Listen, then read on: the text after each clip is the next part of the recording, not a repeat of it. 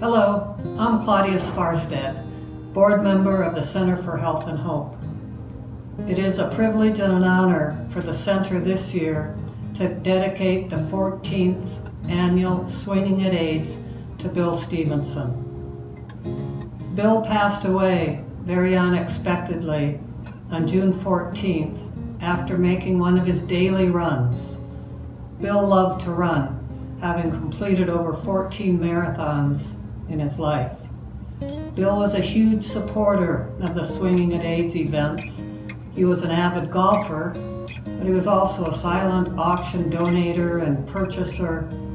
But one of the most telling and common things he did for Swinging at AIDS was to purchase whole signs and have on them quotes from Gandhi, of which his favorite was, "Be the change you want to see in the world."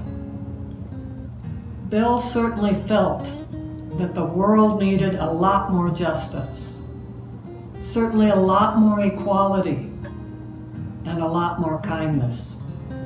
He and his late wife, Molly, sponsored kindness scholarships throughout the Denver schools, awarding them to students who performed unusual acts of kindness.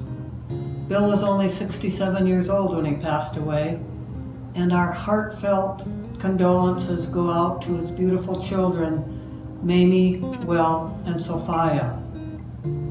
Bill was from the East Coast, a Cornell graduate, a lawyer, yet he settled out west and dedicated his life work to helping farmers across the country, and in particular, Rocky Mountain Farmers Union.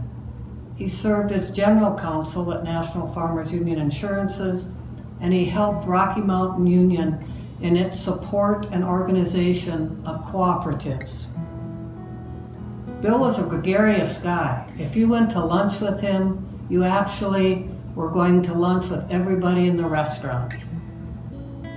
In 2019, he received another degree, another lifetime goal and a lifetime achievement, that of receiving the Masters of Divinity from the Iliff School of Theology. He told many of us that he planned to become a chaplain after he retired. And as some of you know, he was an active member of Hope United Methodist Church.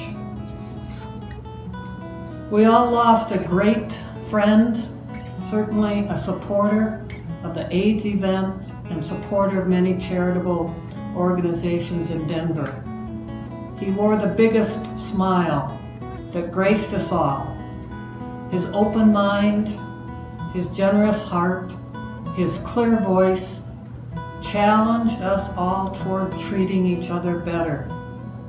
Thank you, Bill, for your support and your kindness and your leadership to make this a more fair world.